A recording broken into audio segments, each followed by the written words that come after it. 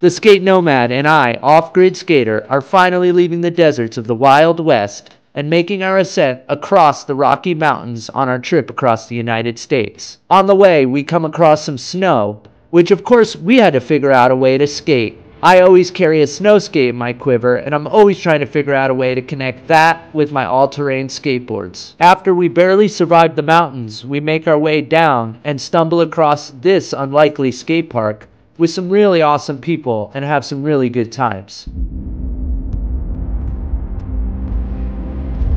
As we're traveling deeper across the United States and feeling the majesty of the Great Rocky Mountains, with our eyes wide open, always hunting and searching for new skate spots, such as this one that Mike called out for me at a roadside stop.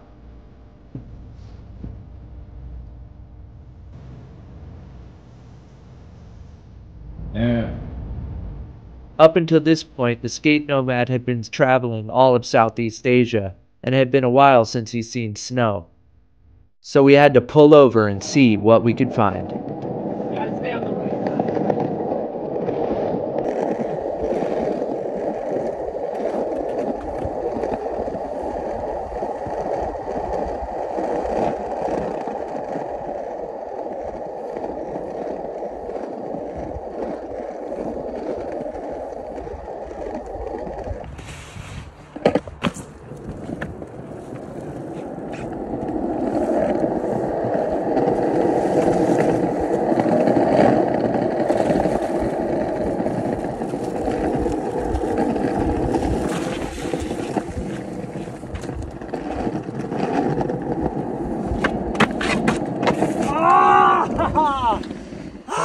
I thought you were going to jump.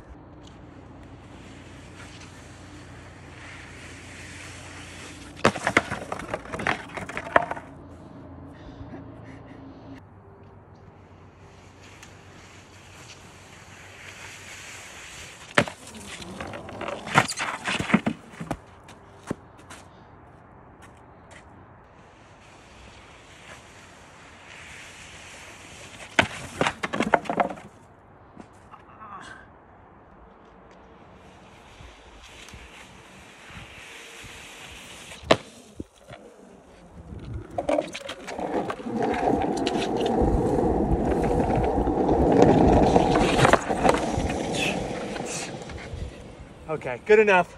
Thank you, Mike. What the fuck?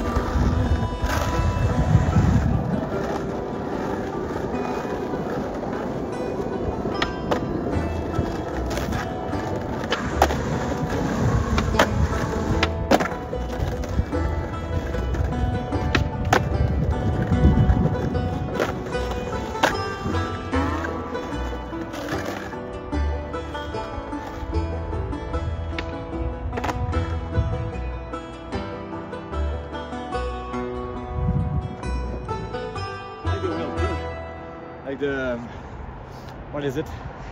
It's like the X formula. Yeah. The balls do it so good. All right, brother, should we get back on the road? Yeah, sure.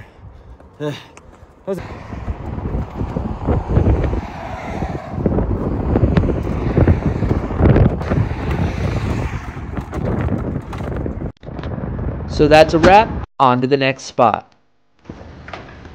Well, we made it to Canada. There's the bagel spot. He's a bit higher than a real one though.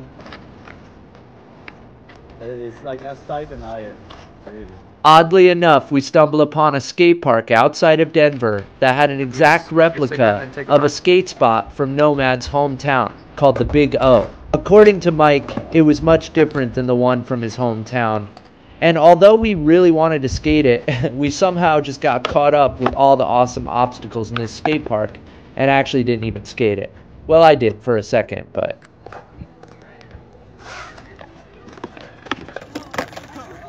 Whoa! Yeah. Kind of. It's pretty the same. It looks like the same. It's the same. Dude, your water bottle. Get it for like 2 weeks. Would you get that in the Philippines? I think I bought it in the US, but the first day. Because we had been off grid for a bit of time, coming back to this skate park reminded us of how famous Skate Nomad actually was. People were once again just recognizing him. So you just recognize this guy off of his YouTube channel? I just recognized him off his YouTube channel, yep. Cool. What's your name? Blake.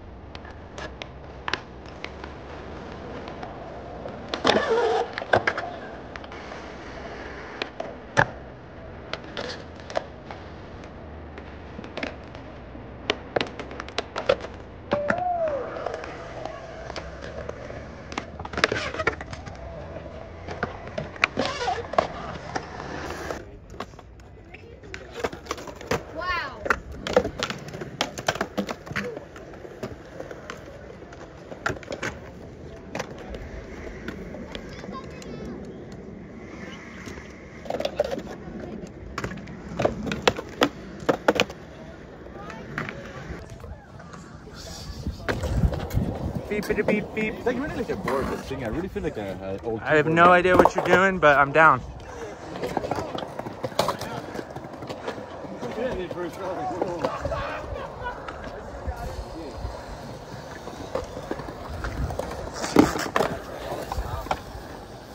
I recommend you film from the bottom, man.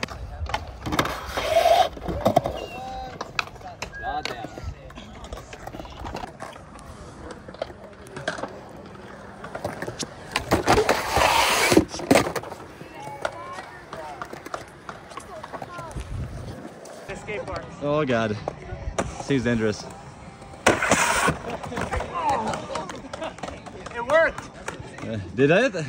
Yeah. Did it work? You know what you would need is a skateboard down here to keep it going.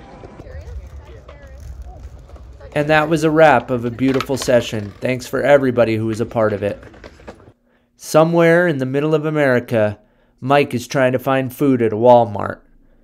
A good reminder of how hard it is to find food in a new country, especially when the prices seem high for what you're getting. And I was also trying to remind him that the quality might not be quite up to par.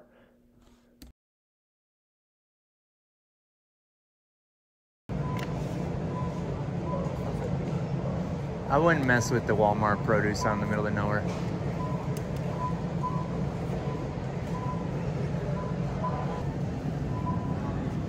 They have $2 burritos over there. Right here.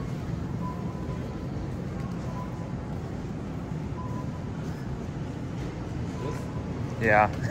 They're the most sad burritos I've ever seen. It feels like a tortilla, doesn't it? Like with nothing in it.